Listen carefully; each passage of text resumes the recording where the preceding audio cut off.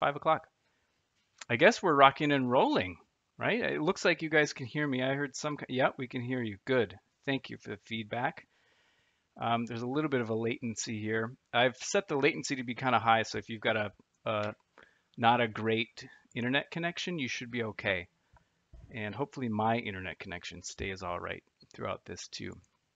I've got a house full of kids who are probably streaming all kinds of stuff right now. Wish me luck. Okay, so here is a blank ArcGIS Pro project. Let me first give you some context for what I'll be talking about in the next half hour. Okay, so this image on the left is like a typical traditional hillshade. One kind of light orientation casting an impossibly straight beam of photons against the surface of the Earth. It's a very simple algorithm. It's actually very beautiful, but I'm going to show you how to layer up different techniques and including one hack to make this hillshade on the right. So this is the same place, just traditional hillshade, and then this kind of smooth, sharp hillshade that I'll talk about. Now, when I look at real world topography, I like to think, so I put on my reverse engineer goggles and say, gosh, this is a really realistic looking image, even though it's real. But I think if this weren't real, what would make it convincing and real? And I look at this and I think, okay, well, the lower elevations in this canyon are just overall darker because they're only ambiently illuminated by bouncing light. Like no direct light is getting in there. It's only by soft indirect light bouncing around in the darker, deeper canyons. Now here's another example. It's beautiful. What's that? Horsehead Bend or something like that. And what I notice here is that the sunlit slopes um, really only get bathed in direct light at the higher elevations. Okay, and the lower elevations don't get that direct sunlit nature. That's interesting too. Man, this is a beautiful scene. Alexander took this picture. I got all these pictures on unsplash.com, by the way. It's a great resource. Um, so let's look at this. What's going on here? What do I notice about something like this with my reverse engineer goggles? I see that the steep slopes, um, they have both crisp light and shadow effects, but also kind of hazy light and shadow effects. It's like I've got multiple scales going on in my fake hillshade, even though this is real life. But that's because things are bouncing around and we're looking at things through an atmosphere. Here's the last example I've got. This is Bryce Canyon. My brother is named after this hole in the ground. And what do I notice about something like this? My eyes catch on the stratified layers or abrupt shifts in steepness. Here it is in color. You can kind of see these very horizontal bands of geologic stratification. And when it goes black and white, it's a little bit lost. And so that tells me like my brain wants to see edges. It wants to see right angles in the terrain. So maybe there's some hack we can do, wink, wink, to get there. What I'm going to try to replicate, but not actually do, just replicate the effect of, is called ambient occlusion. And this is just a Google image search for ambient occlusion. Ambient occlusion tries to make the light and shadow characteristics softer and more realistic because you've got corners that go progressively darker and it's just not either illuminated or not illuminated, right? So it's not an abrupt shade on, shade off kind of algorithm. It takes a bunch of different sample locations and interpolates where the light may or may not be weaker and stronger and getting reflected. And frankly, it's pretty computationally expensive and has to take a lot of sample points to calculate and can be rather slow unless you do weird hacks like I do. So let's start with Derek Watkins's awesome tool that he made available to the universe. It's this website here, dwtkns.com, and it's SRTM 30 meter downloads. I'm gonna fly by the seat of my pants. I haven't tested this area yet, but I think Lake Powell might be a pretty cool place to test. So I'm gonna download this. Blip. And sign in. So really what he's got is a UI proxy for NASA data. So NASA, God bless them, they have amazing data, but it's not always very straightforward how to actually access their stuff. Derek Watkins kind of stepped in and said, check this out. And I'm very grateful to him for that. And the result is this HGT image format. So let's open ArcGIS Pro. I'll be doing this in ArcGIS Pro. Let me get my download folder. And I'm going to copy this and drop this into my data. So if my data folder ever dies, I'm just toast.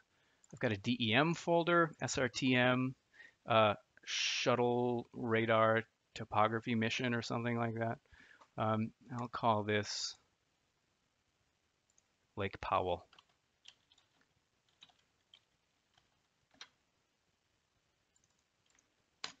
I'll paste my download right there, 25 megs, drop it in here. And there it is. Okay, good. Lake Powell is going to be cool. I can tell already. Now, by default, we're in a WGS 84 plat car equirectangular projection. We can do better than that. Some people say this is unprojected, although technically it's projected. If you're seeing it flat, it's a projection. And I'm going to look at the coordinate system for this and change it to USA contiguous Elbers equal area conic. And see how it's all sideways like that? That's because it's made for the whole United States, 48, the lower 48 anyway. So let me get to the center point of this, and I'll notice that my western longitude is negative 110.5. So I'm going to come back here into the properties of my map and change this. I'm going to modify this projection so that the central meridian is negative 110.5. And then I'll hit OK. That should straighten it out. That looks a lot better. Okay, let's get, well, first of all, let's get blurring. So my first step here is to open the geoprocessing tools and make progressively blurred versions of this. Essentially, I'm doing generalization, but instead of removing vertices from a vector, I'm blurring my raster, and that's generalization of a sort.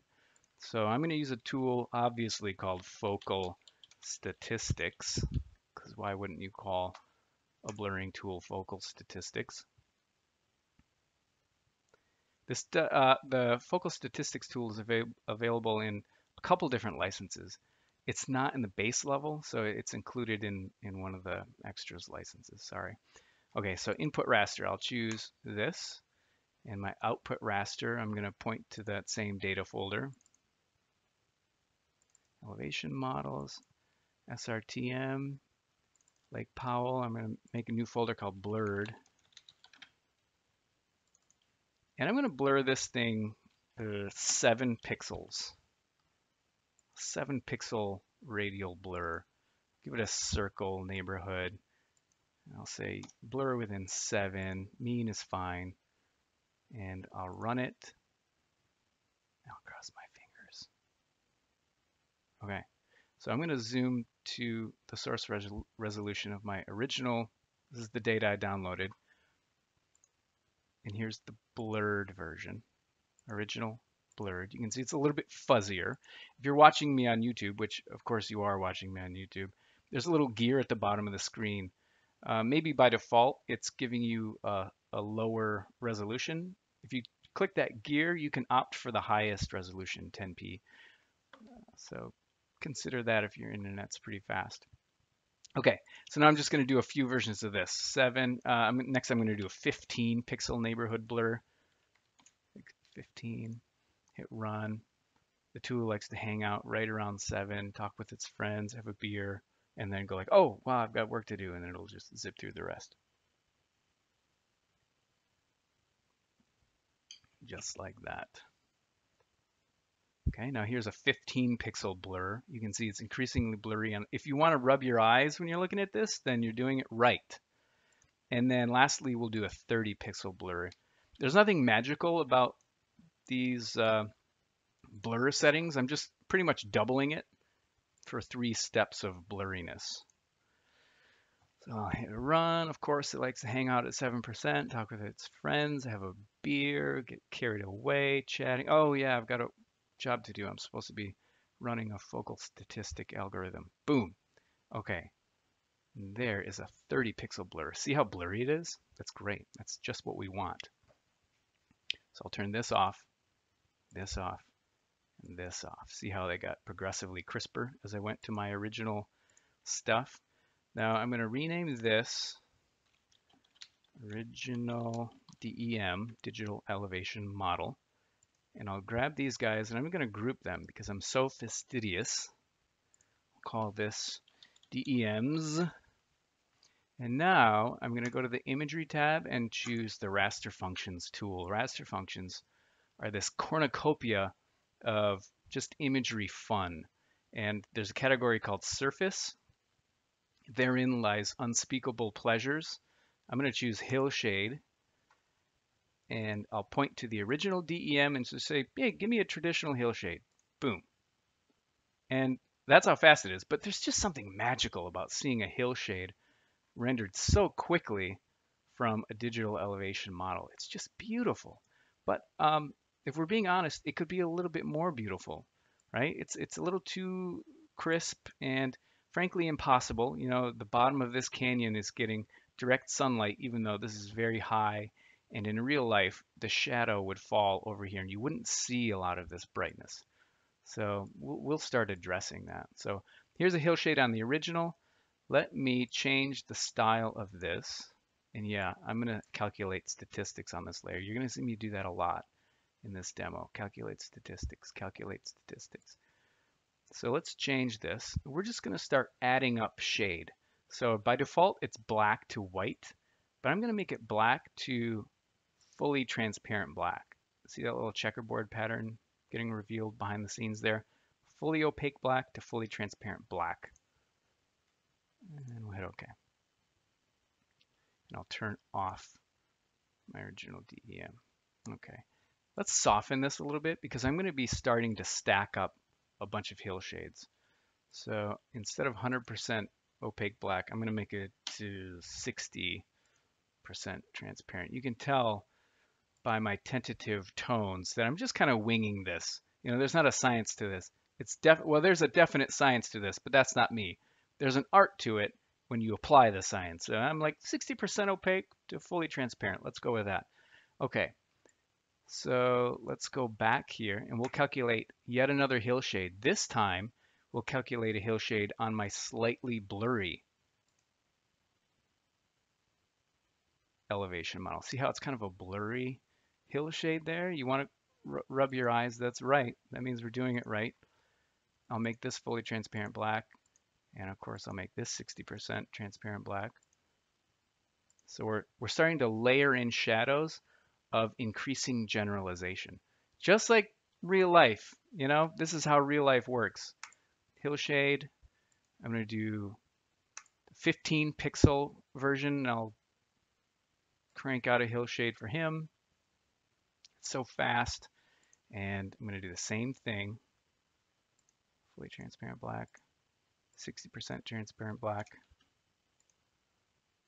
So we're stacking up these layers of hillshade. It's a subtractive process. I'm only painting pixels where there's shade, not where there's direct light as a result of the algorithm. Now lastly, I'll bring in this hillshade and I'll apply it to my really blurred 30 pixel blur hillshade.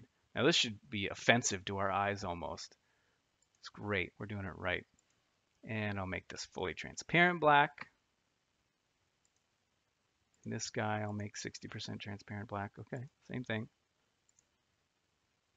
Now they're all kind of adding up on top of each other. Now you can see the result is almost like, it kind of reminds me of when I'm in the ocean and I've got like a snorkel mask on and the salt water just makes my eyes blurry and the snorkel mask is blurry because of the salt.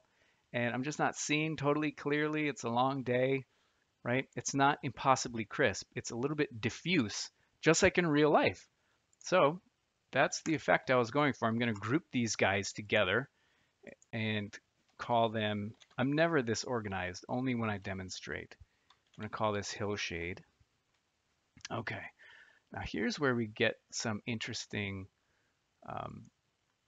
everybody can do this, right? Everybody can do the next step too, but it's kind of different and it's a lot of fun. I'm going to start playing with the slope algorithm. So slope takes a look at the elevation model and says, hey, here's how steep it is. And it paints in by default white, bright white for areas where it's really steep and black for areas where it's really flat. Frankly, that's the exact opposite of what I want. So I'm going to reverse that, or not really reverse it, but say only, so areas of steepness, make it fully black, blacker than black, more black, and areas where it's flat, no black.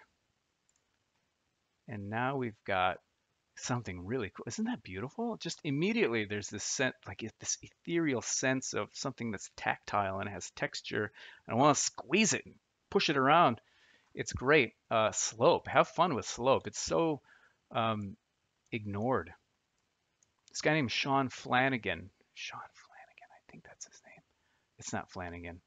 I'm a terrible person.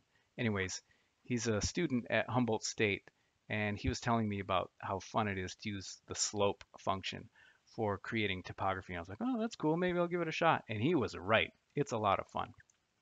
Okay, so let's start doing this for our increasingly blurred elevation models. I'll do this for the 7-pixel blur. Oops, I picked Hillshade. I'll pick slope, and I'll point it at my 7-pixel blur. And again, I'm just going to start walking up that list. I'll format my color scheme so that this is black to fully transparent black, but now I'm going to weaken this a little bit. I'm going to say 60% transparent again. It's easy to remember if I use the same number every time. Let's do a 3rd slope, this time with my 15-pixel blur. I'll hit OK. And you can see, it's just a blurrier version of that first thing. Okay, I'll format this color scheme so it's black 60% to fully transparent black where it's flat.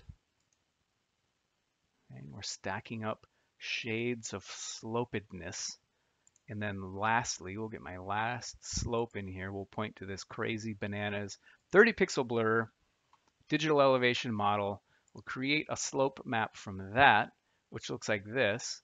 And we'll tweak that color scheme real quick, which is a thing Midwestern people say, real quick. 60% real quick. And I'll make this 100% transparent real quick. I'll hit OK.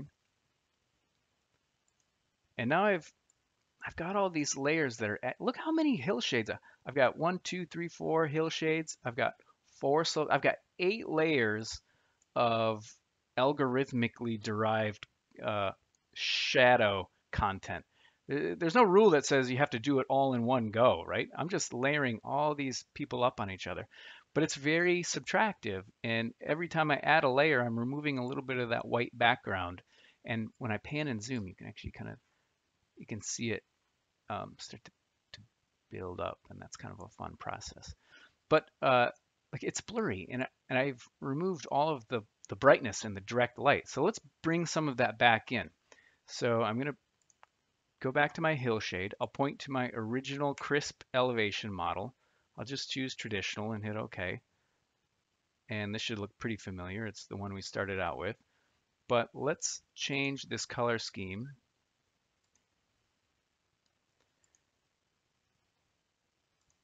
And make it transparent white to fully opaque white. And we'll just brush the sunlit slopes with this fully opaque white and hit OK and see what this looks like.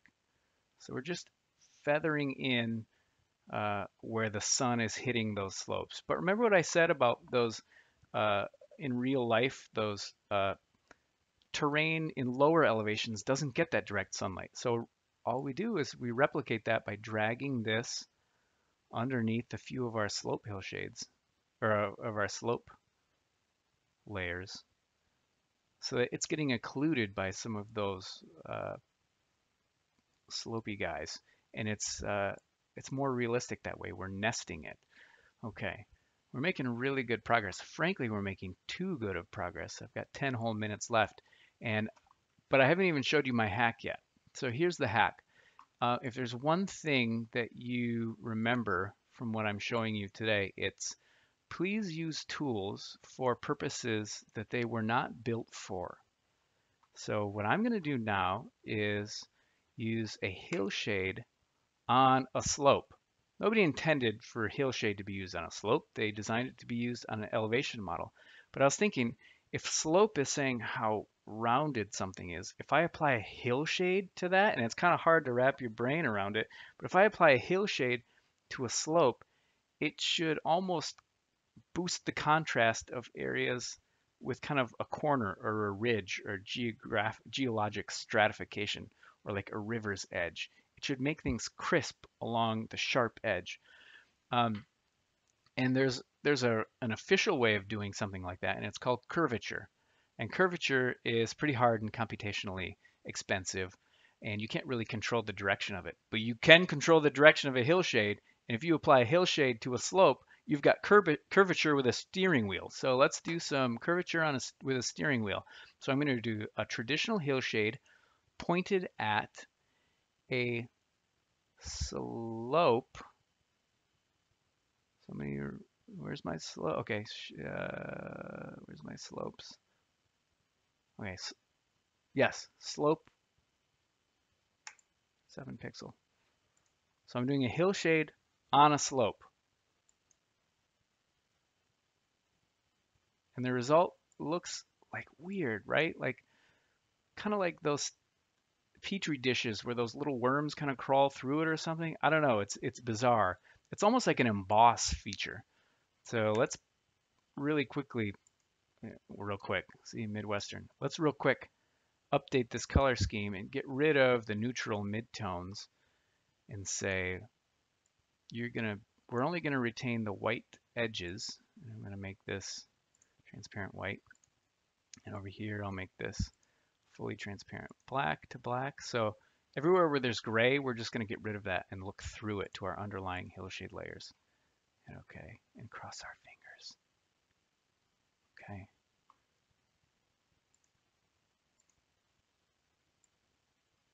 Let's bring in a little bit more white. Okay. Now we're getting kind of a boost on any geologically stratified feature or edge of something. And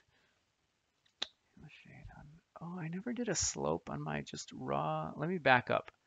I'm going to do, I should have done, before doing a slope to my blurred things, I should have done a slope to the original crispy DEM. Let me just do that real quick. So I'll do a slope on the original DEM.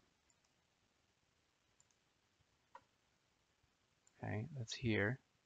And he lives way down here. Oh no, slope, no. Okay, never mind. I had already done that. I just couldn't find it. It's called slope underscore original DEM. Okay, so let's now do, okay, forget I said everything over the last 30 seconds. Now I'm going to do another hillshade on a slope, but I'm going to do it to that original crispy one. So I'm going to do hillshade, and I'm going to point it at the, why am I having such a slope? Yes, the slope applied to the original DEM. I hit apply. Okay, and I get those little worm trails, which is a really creepy way of describing it. I understand that. But that's just what it looks like to me. And I'll retain only the lights and the darks. So fully transparent white to white and black to fully transparent black. Okay. Okay, now we're getting something pretty crispy. Let me pull a little bit more white in here. Okay. Now I'll zoom to the source resolution. So I'll zoom here. You can see them all kind of paint in layer by layer. Now see this river, how it's got a very distinct edge? I'm really lying to you because if I turn these two off, right, you can see the river, but it's not crisp There's not quite as distinctive an edge. You can see these geologic terraces, but they aren't terribly crispy. But if I turn on this hack slope or a hillshade on a slope, it creates this artificial ridge, which helps me tease out geologic stratification and river edges, bodies of water, that sort of thing. And it's really pretty interesting. Now, the last thing I want to show you in Pro is, remember how I said that lower elevation areas were just darker because of ambient occlusion? You've got lower areas, they're just not getting as much light, and the light that they do get is diffuse. So I'm going to bring my original elevation model back up to the top. I'll turn it on, and I'm going to change its formatting or its color scheme so that it's darker in these lower elevation areas and then fully transparent black in these higher elevation areas. And I'll snug that down just so it hugs the river valleys. Let's make this a little darker just so it's obvious. And I'll hit OK. Okay, so now this is like 80% of my ambient occlusion effect, is just dragging the original DEM to the top and applying a little bit of a tint to the lower elevation areas that transitions to full transparency at higher elevation areas. Now I get a sense for the overall first order structure of this place. Isn't that fun? It's quite beautiful, I think. So I'll give you a quick before after. I'll just run another hillshade really quickly on the original elevation model. So effectively, I'm giving you a before after. So this is before with just a traditional hillshade. This is after with the smooth, sharp, hacked ambient occlusion. Before, after, before, after. Isn't that fun? Now, I've exported a few of these, and I've exported the imagery that sits behind them in real life. I've just turned on the imagery base map and exported that because I've got 3 minutes left and I want to show you this. It's a lot of fun. So I'm going to open Illustrator.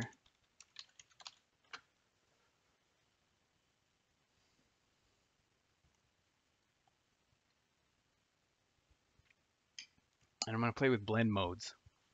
Blend modes are coming to ArcGIS Online really quickly, later this summer. And I can't tell you how exciting it is because I've been kicking the tires on it and playing with it and building use cases around it and testing it. And man, is it fun. Okay, so here's an imagery export of Michigan using the same process I did earlier, my beloved home state of Michigan. And I'm navigating by Illustrator trick. Press pan to navigate, control space bar to zoom, and then just space bar to pan. Anyways, you probably all knew that. And I'll bring in my Michigan hillshade, and I'll drop it on top. Okay. Now let's just do a funny blend mode thing where instead of the normal, no blend mode essentially, I'll choose overlay. And you might be thinking, well, what's the big deal? What did you just do? Overlay combines the pixels from these two layers so that here's the original imagery, but if I add this hillshade with an overlay blend mode, it kind of paints in this topographic layer. More obvious down here. So before, after. Isn't that fun? But check this out. If you reverse the order of these two so that the imagery is on top and you choose a blend mode called color, oh my goodness, you get this marvelous cartographic effect of all the rich tones of the hillshade that we just came up with, the smooth, sharp hillshade hack, with hues painted in from the underlying imagery. And I think that's just lovely. And it would have taken me a lot of work to go through all the land cover classification types. But you know what? Imagery, man. Imagery is just there ready for us. Let's use imagery with a blend mode over hillshade like this with a color blend mode, and you get something really lovely. Hey, I'm at the end of my allotted half hour on this earth. Um, I can't multitask very well because my brain is rather weak, but um, man, there's probably some questions in there that I missed. I'm sorry if I did, but everybody should immediately go check out Kate Leroux's stream about how to 3D print a real freaking map that you can hold in your hand. 3D print topography maps. So go do that. In the description of this YouTube video, I've created a link that'll take you right to Kate's stream. So go check that out right now. Thanks for watching, and thanks for Daniel for coordinating all this. Hope everybody's doing well, and we'll all get through it eventually. My best to you guys. Thanks. I love you. Goodbye.